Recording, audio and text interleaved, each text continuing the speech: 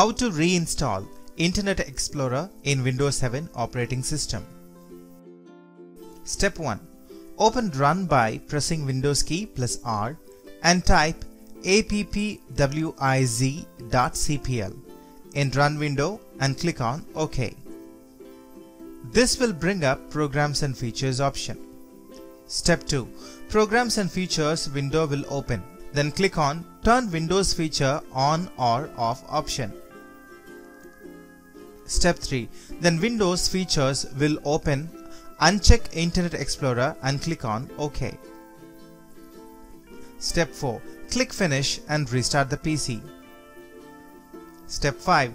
After getting the desktop again, open Programs and Features window by typing appwiz.cpl in Run window.